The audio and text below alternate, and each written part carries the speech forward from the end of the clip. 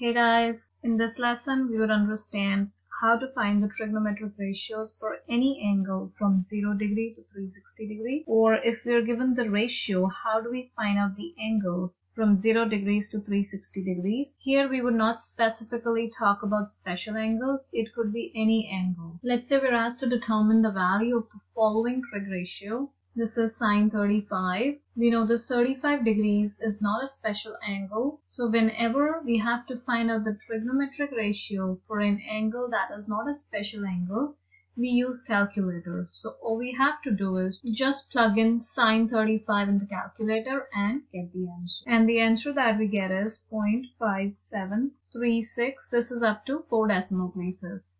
Most of the times it would be mentioned up to how many decimal places the answer is required. Next, if we want to find out what is tan 110, we just put in tan 110 in the calculator and we see that the value that we get is negative 2.7475. The reason we would get a negative value is because of the cast rule. 110 degrees lie from 90 degrees to 180 degrees. So this is the second quadrant, and second quadrant is a house of sine, so it will be positive for sine and it's reciprocal. We are looking for a tan ratio, that's why the answer would be negative. Let's do another question. The question says use the related acute angle to state an equivalent expression. The steps for this we have to follow is same as the steps that we learned in the previous lesson. First step is to find the quadrant in which this angle lies in. We know in the unit circle 0 to 90 is first quadrant, 90 to 180 is second quadrant, 180 to 270 is third quadrant, and 270 to 360 is fourth quadrant. This is 160 degrees, so we are in the second quadrant. Second step is to apply the relationship between theta and beta. And since we're in the second quadrant, so we would apply the second quadrant relationship. That is theta is equal to 180 minus beta. As we're looking for the related acute angle, so we would isolate beta. So beta goes here, theta goes here. You would be left with 180 minus theta. Theta is 160 degrees. Therefore, beta will be equal to 180 minus 160, which is 20 degrees. Third step is to rewrite the question in the form of related acute angle. Our question is sine 160. So we would rewrite sine 160 in the form of related acute angle. So we know the value of sine 160 and the value of sine 20 is going to be same because the trig ratios for the related acute angle and any angle that has a relationship with the related acute angle in the other three quadrants is equal. The only difference is the sign, positive or negative. So for that would come up step number 4, where we have to use cast rule to confirm the final sign. Because in this question, angle is 160 degree and we are in the second quadrant, and second quadrant is the house of sine. Therefore, the sign values are positive. So the final answer, sine 160 degree, can be written as a positive of sine 20 degrees. This is how we get the final answer. So that is equal to positive sine 20 degrees. We'll apply these steps to the second question as well, where again we have to write down an equivalent expression for tan 350 degrees in terms of related acute angle. So the first step is to find the quadrant. 350 degree lies in the fourth quadrant because the value is in between 270 and 360. So this is quadrant number 4. Second step is to use the relationship between the related acute angle and the principal angle for quadrant 4, and that is 360 degrees minus beta. We are looking for beta, so we would isolate beta. So we will have 360 degrees minus theta. 360 minus theta is 350 degrees. Therefore, beta is equal to 10 degrees. Third step is to rewrite the equation or the question in the form of related acute angle. So we have to rewrite tan 350 degrees in terms of tan 10. We know the ratios are going to be equal. Fourth is we would use cast rule to determine the sign. And the cast rule says that in fourth quadrant, cosine exists as positive because it's not the house of tan. So tan in fourth quadrant is going to be negative. Therefore, the final answer we would write it down as tan 350 degrees would be equal to negative of tan 10 degrees. That means the ratio of tan 350 and ratio of tan 10 is same. However, we have to take the negative of the tan 10 ratio in order for it to be equal to tan 350 degrees. Therefore, the final answer we get is negative tan 10 degrees. Let's take up another type of question. The question says, for cosine 285 degrees, use a sketch to determine in which quadrant the terminal arm of the principal angle lies, value of related acute angle, and the sign of the ratio. So we are looking for three different things. What we have to do for this is, first we would make a sketch. We would make coordinate axes. Let's mark the angle 0 to 90, 90 to 180, 180 to 270, 270 to 360. 285 would lie in between 270 to 360, so we would make it somewhere here. Because we are supposed to mark the principal angle, we know this is our terminal arm, this is going to be our principal arm. Principal angle is always from principal arm to terminal arm in counterclockwise direction. So this is our angle 285 degrees. So this part, sketching, is done. Next is we have to find out the value of related acute angle. You know, we're in the fourth quadrant, and quadrant 4 rule for related acute angle is, theta is equal to theta we are given because it is 285 degrees. So we would use the relationship between theta and beta. Theta is 360 minus beta in quadrant number 4. Related acute angle, which is beta, would be equal to 360 minus theta. 360 minus theta is 285 degrees, which is equal to 75 degrees. Therefore, the value of related acute angle that would go here is equal to 75 degrees. Next, we have to find out the sign of the ratio. Because this is cosine that lies in quadrant number 4, and we know according to cast rule, quadrant number 4 is a house of cos, so the ratio is going to be positive. Therefore, we would finally write down cosine 285 degrees is a positive ratio. And that's how we do this type of a question. Let's another type of question that we have is to determine all the values of theta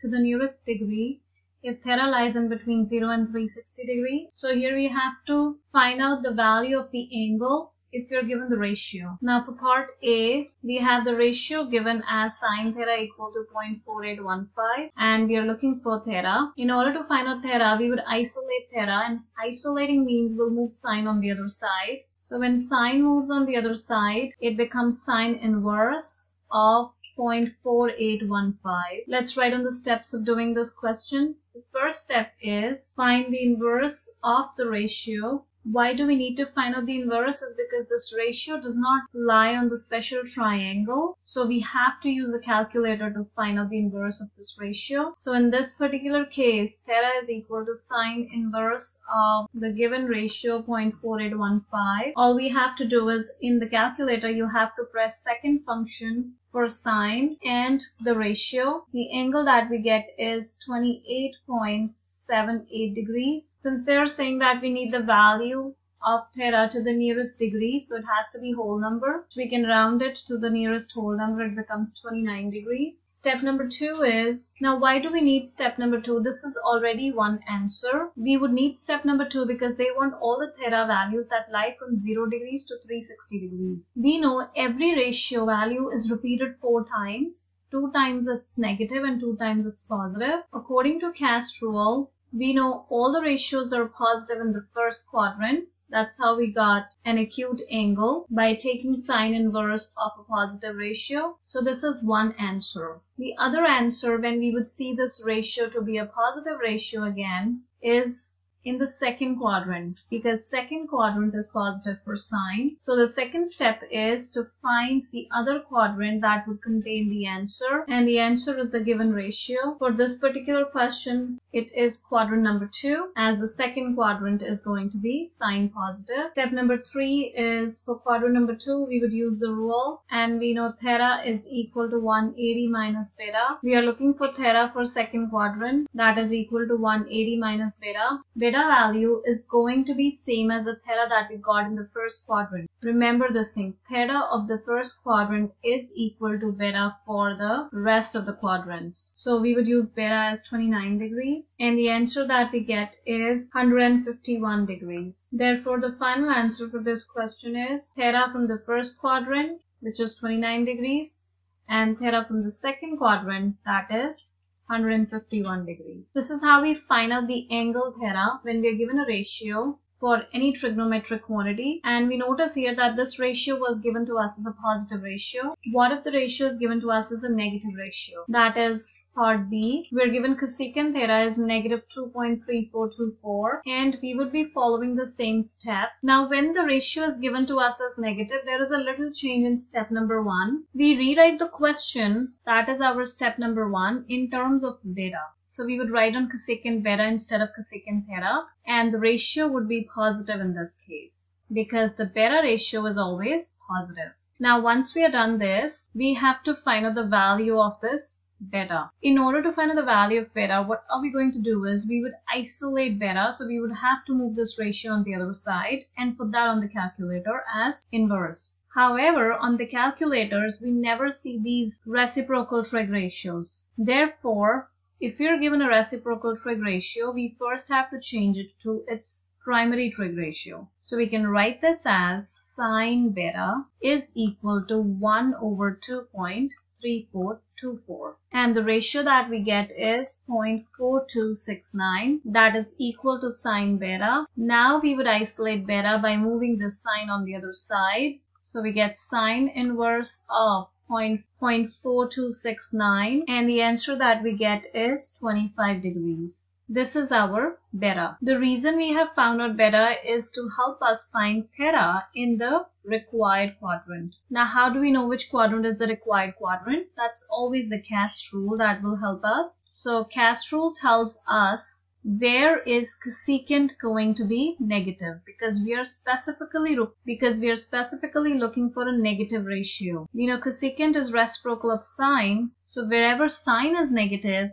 cosecant is going to be negative, and sine is negative in third and the fourth quadrant. Therefore, we would find out the theta value from the third quadrant, and the rule for third quadrant that relates theta and beta is 180 degrees plus beta, which is equal to 180 degrees plus 25 degrees, that is 205 degrees. Similarly, we can get theta for fourth quadrant, and that is 360 minus beta. We know 360 minus beta is equal to 25 degrees. That would give us 335 degrees. Therefore, the final answers that we have obtained is theta from third quadrant, that is 205 degrees, and theta from fourth quadrant, that is 335 degrees. And this is how we get the angle when we are given a ratio in negative form. Let's do one last question that is of another type. We're given the point negative 8, 3. We are supposed to draw the sketch of the angle using this point. How do we do this? We make coordinate axes. We know the point is negative 8, 3. So let's say negative 8 is here and 3 is here. Therefore, the point will lie here. Now, always remember the point is the one that is going to make the terminal arm with the center of this coordinate axis. So we would use the point to make the terminal arm.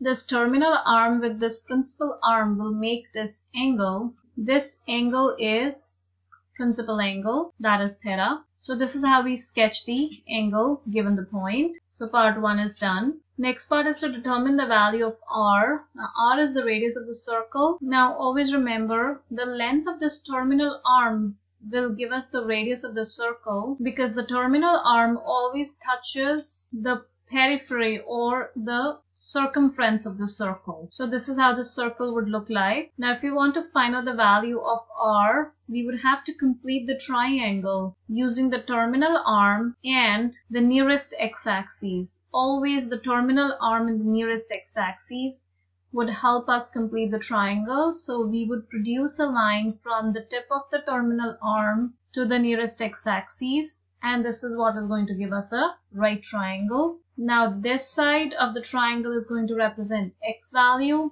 and this side is going to represent the y value, because the point that helped us form this terminal arm is negative 8, 3. Negative 8 is the x value, 3 is the y value. Therefore, this x is negative 8 and this y is 3. Now, to find out the value of r, because it's a right angle triangle, we would use Pythagorean theorem. So it's x squared plus y squared square root the whole thing. X is negative 8 square, y is 3 square. When we take the square root of the entire thing, we get 64 plus 9, and this would give us a square root 73, and that is equal to 8.54. We can write it as units. Next, we have to write down the primary trigonometric ratios. We know they are SOHCAHTOA, so sine theta is equal to opposite over hypotenuse. For this particular triangle, opposite is y value because it's y over r. Y is 3 and r is the radius of circle, which is 8.54, or we can leave it as square root 73. Similarly, we can get cosine theta, that would be equal to adjacent over hypotenuse. Adjacent is x value, so it's x over r. That would be equal to negative 8 over square root 73. And tan theta is equal to opposite over adjacent. So always remember, tan theta is equal to y over x, and y is 3, x is negative 8. And we notice here that the sine ratio is positive, cos ratio is negative, as well as tan ratio is negative because we're in the second quadrant. Now we're supposed to find out the value of theta. To find the value of theta, it's always good to use that particular ratio that is positive. So we need not do that extra step of changing it to beta. So we have sine theta is equal to 3 over square root 73. This is exactly the same thing that we did in the previous question. We isolate theta by moving sine on the other side. It gives us sine inverse of 3 over square root 73. We'll put this on the calculator and see what value we get for theta. And the value in the nearest degrees is 21 degrees. Now we would notice that this 21 degrees is the angle that we would get in the first quadrant because this is an acute angle, whereas we are in the second quadrant. So therefore the theta we have to find out is for the second quadrant. So we would use this angle as beta and we would find out the theta for second quadrant, that is 180 minus 21 degrees. That is equal to 159 degrees. And this is our final answer for theta.